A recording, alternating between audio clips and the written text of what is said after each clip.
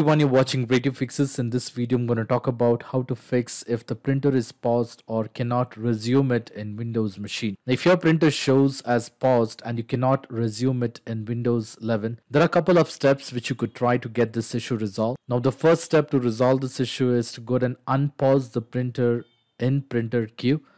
To do this, you will have to do a right click on the start button and then click on settings.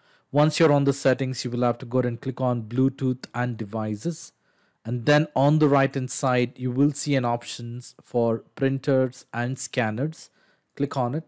You will have to select the printer from the list. For the demonstration purpose, I will choose the virtual printer and then click on Open Printer Queue. Click on it.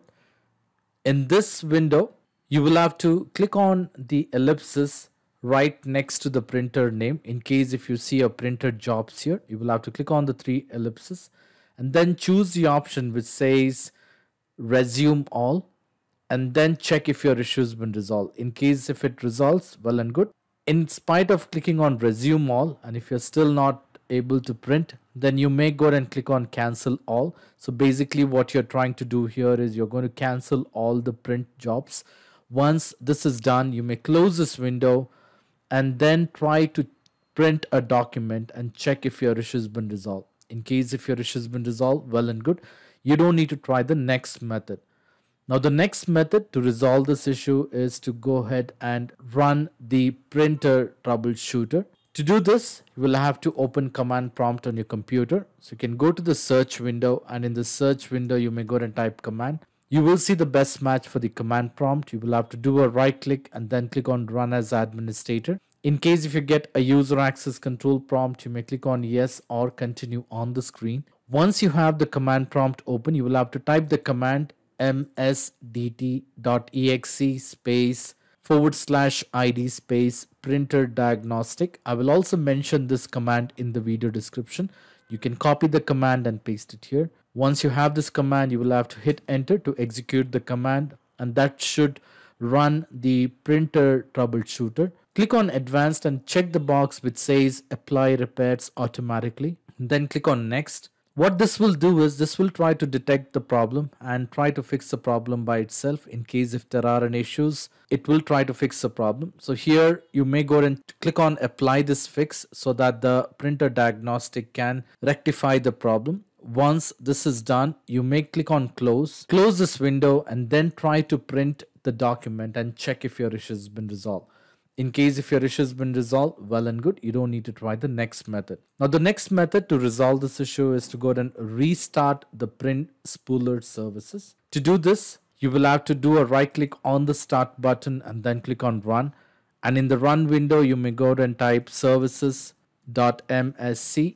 and then click on OK. This should open the services window. Once you have the services window, locate for Print Spooler. It would be in alphabetical order. You may select Print Spooler and then do a right click and then click on restart. Wait until the restart is complete. Once this is done, you may go ahead and try to print the document and check if your issue has been resolved. In case if your issue has been resolved, well and good, you don't need to try the next method.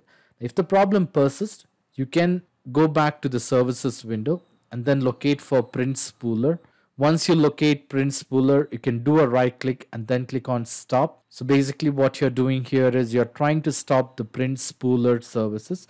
Once you have stopped the Print Spooler, you will have to open the File Explorer.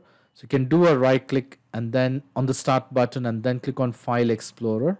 This should open the File Explorer on your computer. Once you're on the File Explorer, click on the C drive, or you click on this PC and then navigate to your C drive, your local drive. Once you're on the C drive, you will have to locate for Windows. You can click on Windows folder.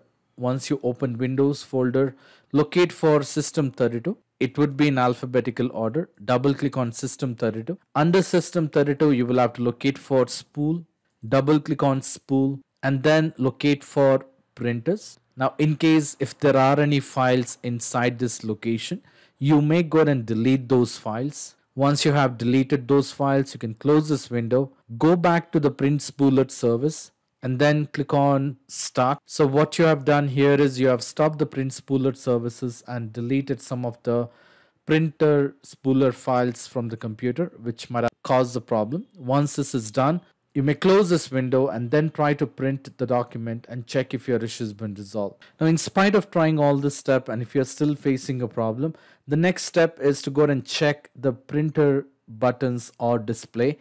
Some printers have a physical pause button or a status alert on the printer's display panel. Press the pause button or clear the panel error if needed. If none of these methods work, restart your computer and ensure your printer is properly powered on and connected. Now, all these steps should definitely fix the problem. In spite of trying all this step, and if you're still facing a problem, I would suggest you to leave me a comment in the comment section so that I can come up with the possible solution. I hope this video was useful. In case if you like this video, please make sure to hit the like button and do not forget to subscribe to my channel. Thank you. Have a great day.